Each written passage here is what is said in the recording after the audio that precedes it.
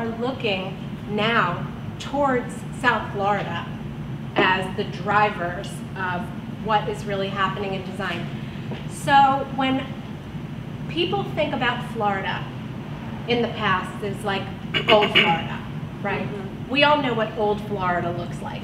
But as designers, what is your vision of what, if we can call it new Florida or current Florida or on-trend Florida, what does that look like for you? One of the things that kills me a little bit when a client comes to us and they're like, oh, we want the Miami feel, you know, we want white.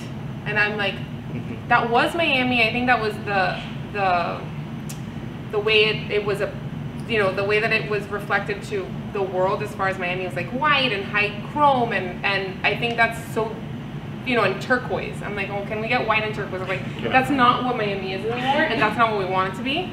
And I think it's evolved, and I think that crushes me a little bit that people still perceive that as Miami. Miami is so much more than that. Miami is so much richer than a lot of the styles that are going on right now. It's a culmination of like all of these cultures, and we're past that.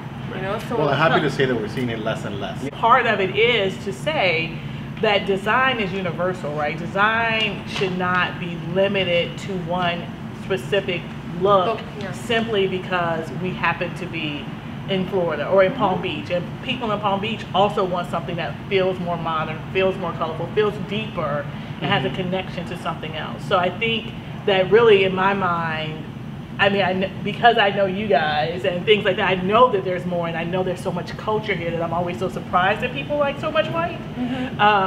And so it's really nice to see that, and I'm trying to do my little part in Palm Beach to encourage that. For Travis, what are your thoughts on this? I think the white is someone from the outside perspective of Miami. What I love about Florida is people spend their whole lives to retire here, right? Like that's the goal. Like I'm gonna make money, I'm gonna work hard, I'm gonna retire in Florida, then I'm gonna live as outrageous as I wanna live.